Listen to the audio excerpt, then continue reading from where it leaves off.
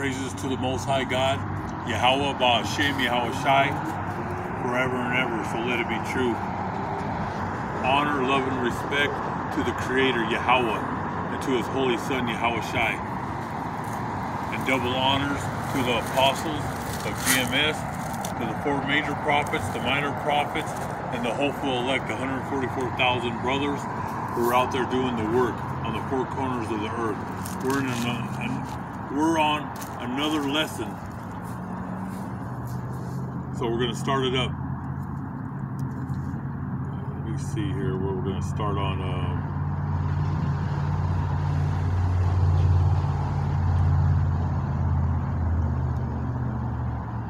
We're in the holy book, Matthew, chapter 13. And verse 11. The holy book, Matthew, chapter 13, verse 11. And he answered and said to them, because it has been given to you to know the mysteries of the kingdom of heaven. So the mysteries of the kingdom of heaven has been given to who? The apostles, the prophets of the Most High, and the servants, the hopeful elect. But it starts with the apostles and the prophets who are here today. Like I said in the book of Ecclesiastes, there's nothing new under the sun. All the men from back then are here today. The apostles are here and all the prophets are here. So I'm going to start with it again. Matthew chapter 13, verse 11. And he answered and said to them, because it has been given to you to know the mysteries of the kingdom of heaven, but to them it has not been given. To these false prophets and all these churches, the Roman Catholic Church, the Protestants, the Lutherans, the Pentecostals, the Baptists, Islam, Buddha, the gods of India, it was not given to them. But the mysteries of the kingdom belong to who? The apostles and the prophets who are here today. So I'm going to jump to the holy book of Colossians. We're in the holy book of Colossians chapter 1, verse 26, which the holy book says, the mystery which has been hidden from the ages and from generations, but now has been revealed to His saints. So the word of God says to all who are out there on the 4 corners of the earth, the mystery which has been hidden from the ages, from generations, for thousands of years, but now has been revealed to His saints, which are the apostles and the prophets who are here today. So today we're going to go into Esau, the red dragon, which is the Greco-Roman Empire, and America. We're going to get into the deep mysteries of this holy book. So I'm going to jump to Revelations. We're on Revelations chapter 12, verse 1, where he says, now a great sign appeared in heaven. Revelations chapter 12, verse 1. Now a great sign appeared in heaven, a woman clothed with the sun. So her dress shined like the sun, with the moon under her feet, and on her head a garland of 12 stars. She had a crown of 12 stars. What's the mystery to the 12 stars? It's talking about the 12 tribes of Israel. And who is that woman? That woman is the Virgin Mary. And it also represents Jacob. And we'll get into that. Then being with child, this is verse 2. Then being with child, which was Yahweh Shai, the Son of God, who you guys know as in the English Jesus Christ, and in the Latin Jesus, but we go by His ancient name, which is Yahweh Shai. Then verse 2, then being with child, she cried out in labor and in pain to give birth. Verse 3, and another sign appeared in heaven. Behold, a great fiery red dragon, having 7 heads and 10 horns and 7 diadems on his heads. And who is that? Who is this fiery red dragon? That's Esau. And we're going to get into the mysteries of this holy book. So that red dragon is the Greco-Roman Empire, and America and Esau, the children of Satan. Verse 4, and his tail drew 1/3 of the stars of heaven and threw them to earth. Now who is the third? The tail, it says his tail threw 1/3 of the stars of heaven and threw them to the earth. Now, the third of those stars is the house of Judah, the house of Benjamin, and the house of the Levites, the Levitical priests. Them were the 3 tribes that the Most High left in the southern kingdom of the holy city. When Yahushua was crucified, 3 tribes were there. The other lost tribes were already pushed on this side of the earth, which is the so-called Canada, the Americas, Central and South America. The lost tribes were pushed on this side. So where he says the tail threw 1/3 of the stars of heaven and threw them to the earth, that's talking about Judah, Benjamin, and Levi. And the dragon stood before the woman, which is, now it's talking about Jacob, because the woman is Jacob, who was ready to give birth, to devour her child as soon as it was born. Verse 5. So right there, the Holy Book is telling you when the woman was ready to give birth, which was Virgin Mary, but it's also talking about Jacob. And like I said, we're going to go into the Holy Book of Jeremiah 6:2 on that one, where he calls Jacob a woman because he's married unto Jacob. The Most High Son, Yahushua, is the groom, and the apostles, the prophets, and the servants of God are considered a delicate woman because he's married unto us. So it says the woman who was ready to give birth, which was Mary, and then it says to devour her child as soon as it was being born, and that was Herod and the Roman Empire, which are the Edomites and the Amalekites. Right when Yahushua was born, they wanted to kill him.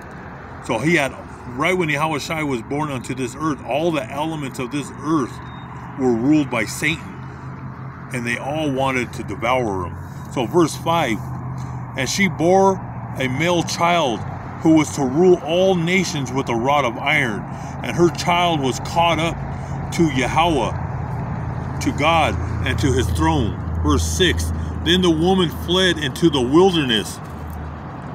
So then it's talking about Jacob. Verse 6, the woman fled into the wilderness, and that was after 70 AD, when the Roman Empire, this is after they killed the Son of the Most High, Yahushua, on the cross. Right after that was 70 AD, where the Roman Empire put perimeters around the holy city, and they burned it, and they executed millions of the house of Judah, Benjamin, and Levi. The rest fled into the wilderness. What was that wilderness? The majority of the house of Judah, Benjamin, and Levi went into the Atlas Mountains, into North Africa. That's the Atlas Mountains, into West Africa. Now the other brothers escaped throughout the Mediterranean of Sicily, Crete, Rhodes, Sardinia, Corsica, and Spain. So that's where it means right there. Then the woman fled into the wilderness, where she has a place prepared by Yahweh Ba'ashim Yahushua, that they should feed her 1,260 days. Okay, now I'm going to jump to the Holy Book of Genesis. Now we're going to go to the beginning here. I believe it's on Genesis chapter 4.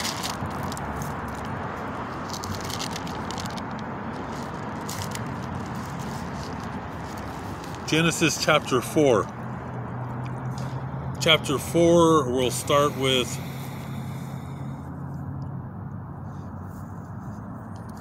no, it's chapter 3.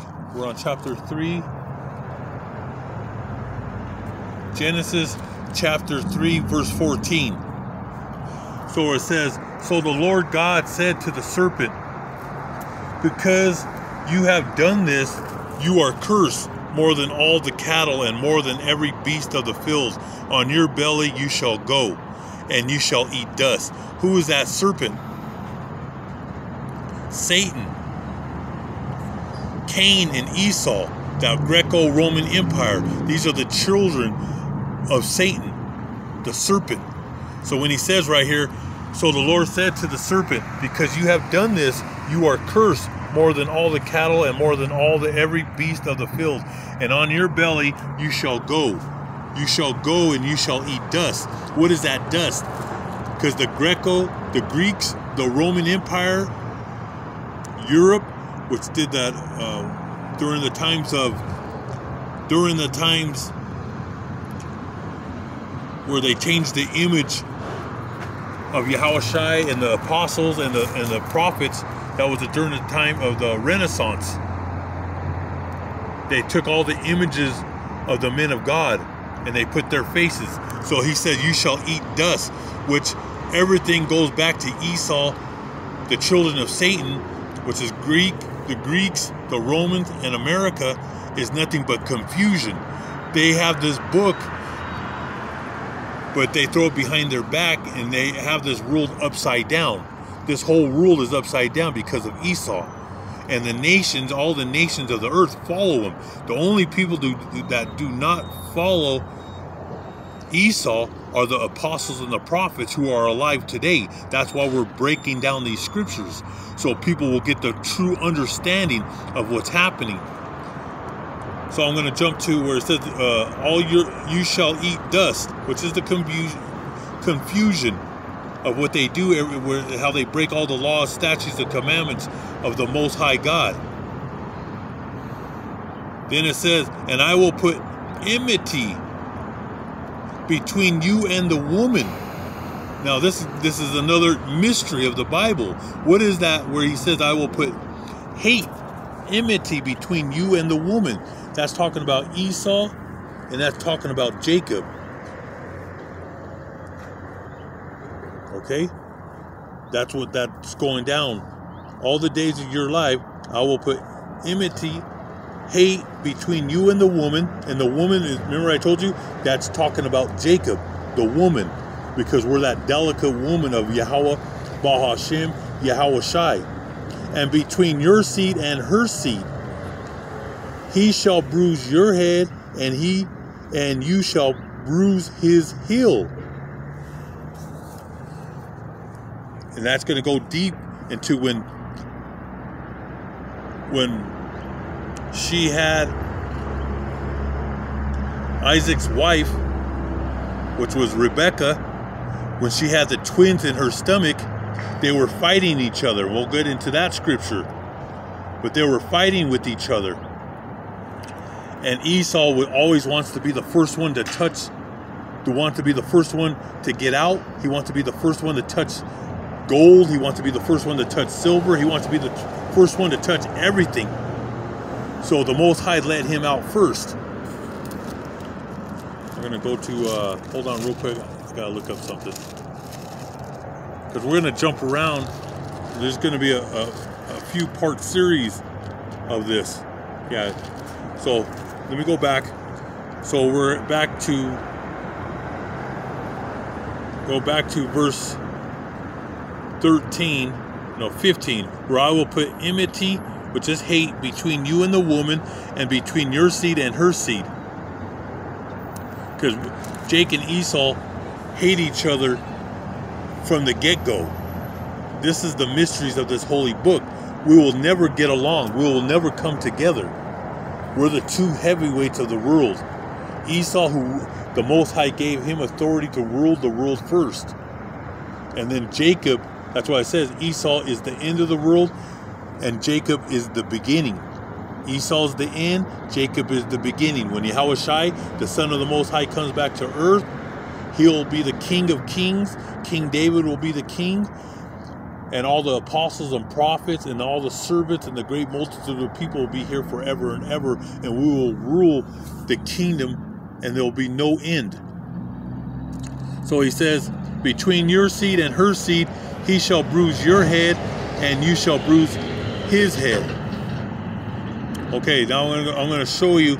I'm going to go to Jeremiah 6:2, where he's talking about the woman. So you can look it up. That when he's talking about a woman, in most cases it's talking about Jacob. Could be talking about Rebecca, Sarah, but in this scripture it's talking about Jacob. So I'm gonna find Jeremiah.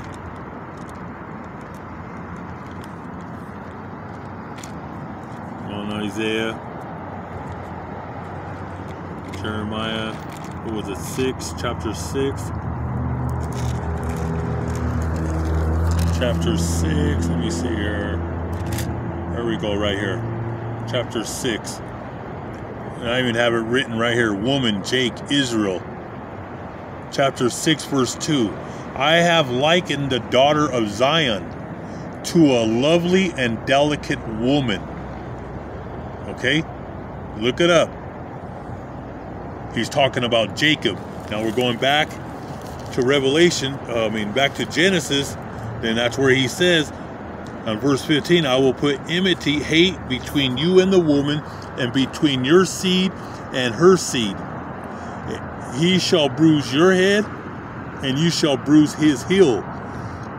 And to the woman, he said, I will greatly multiply your sorrow and your conception. In pain you shall bring forth children, and your desire shall be of your husband, and he shall rule over you. And that's coming, because our women of Jacob are out of order. They have no respect for their husbands. They have no respect for their brothers. They have no respect for this thing of ours, which is this holy book. And in the kingdom, our women will be in order, and they will serve Jacob forever and ever, and all the nations of the earth will know this holy book. So I'm going to jump to Genesis 3:15. No, not 3:15. Got to go to Genesis chapter 4 now. Chapter 4, verse 9 through 15.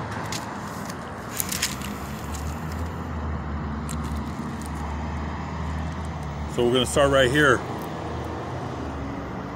Chapter 4, verse 9. Then the Lord said to Cain, where is Abel your brother? Okay, now, so Cain is the descendant of Satan. Cain means the sword. And where it says, where is Abel your brother? Abel in the ancient Hebrew. So the ancient Hebrew of Cain means the sword, and Abel, the name Abel means vapor. He was here one day and he was gone the next day. And he said, I do not know. Am I my brother's keeper? Verse 10. And he said, what have you done? The voice of your brother's blood cries out to me from the ground. So right off the bat, Cain kills his brother because he's always filled with rage. He's a murderer from the beginning. Satan and his children, starting with Cain, who is Esau, and the grandkid Amalek. It's the whole line of demons. So he said, what have you done? And the voice of your brother's blood cries out to me from the ground. So now, verse 11, so now you are cursed from the earth, which has opened its mouth to receive your brother's blood from your hand. So the Most High is telling Esau, starting, his name was Cain, but it's the whole line of Esau. That's the line that he's going to be cursed. Verse 12, and when you till the ground, it shall no longer yield its strength to you. And this is heavy right here, where he says, a fugitive and a vagabond you shall be on the earth. And what is the Most High? What was he speaking to Cain Esau, the Greco-Roman Empire in America, they're a fugitive and they're a vagabond. Look up that word. He's a fugitive of who? He's a fugitive of the Most High God, Yahweh, Ba'ashem Yahushai. He hasn't paid for his crimes. He has murdered and slaughtered Jacob and the nations. That's why all the nations right now, like Russia, China, North Korea, they all want a piece of the old Roman Empire, which is the beast, which is Europe, and the prostitute, which is America, the whore who sits on the beast. They all want a piece of it because he's nothing but a fugitive and a vagabond. And that's why he travels the whole world. He builds cities. He destroys everything he touches, and he turns everything into a concrete jungle. Verse 13, and Cain said to the Lord, my punishment is greater than I can bear. Surely you have driven me out this day from the face of the ground. I shall be hidden from your face. I shall be a fugitive and a vagabond on the earth, and it will happen that anyone who finds me will kill me. So he's already complaining like the goat that he is, because he's a symbol of a goat, which goats are always crying and trying to find their way out. Whenever they do a crime, they're always trying to find a way out. And when you put a goat to slaughter, they fight, they scream, and they're always trying to get out of it. But a sheep and the shepherd, which is Yahweh Shai, the sheep will go in and take its punishment. So he says that anyone who finds me will kill me. So he's already complaining to God that whoever finds him and they find out what he did to his brother Abel, that they're going to kill him. And this shows you here that there were many other people, and that gets into another whole thing, that there was other people that were on the earth. It wasn't just Adam, Eve, and Cain and Abel. There was other Adams that came out of the ground. There was other nations. That's why he says right here, you'll be a vagabond on the earth. And he says, and it will happen that anyone who finds me will kill me. That's showing you right there that there were other people on the earth at that time. But we'll get it. That's on another lesson. Verse 15, and the Lord said to him, therefore, whoever kills Cain, vengeance, so the Most High has given him a protection. Vengeance shall be taken on him sevenfold. So whoever kills Cain or his descendants, there will be sevenfold of vengeance from the Most High. And the Lord set a mark on Cain, lest anyone finding him should kill him. So during that time, everybody had a Mediterranean look of olive skin color. So when he put a mark on Cain, he lost his pigmentation and he became red. And he lost his pigment, so everybody would know who are the descendants of Cain, which is the Edomites. And let anyone find him should kill him. So anybody kills him, like right now, if you lay hands on a white man, they have the marshals, the FBI, the CIA, but the marshals, they'll track you down. If you lay hands on Esau and you put him to sleep and put him in the dirt, they will find you. The United States they will send marshals and they will send the military to find whoever lays hands on their own. See, he's going to face his judgment coming. His judgment is coming into the kingdom. Right now, his empire is ending. And in our kingdom, he's gonna serve slavery double the slavery of Jacob.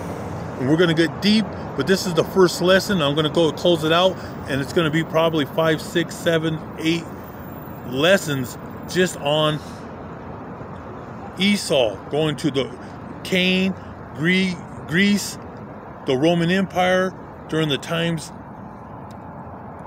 of when they painted the images during the 1600s of the Renaissance, and to America. We're at the end here. So we're going to go ahead and close it out in the name of the Most High, Yahweh, Bahashem, Yahweh Shai, forever and ever. So let it be true. Most High willing, we'll be here tomorrow. And double honors to the apostles of GMS and all the major prophets, minor prophets, all the hopeful elect, all the brothers who are pushing the word of this holy book forever and ever. So let it be true. The water.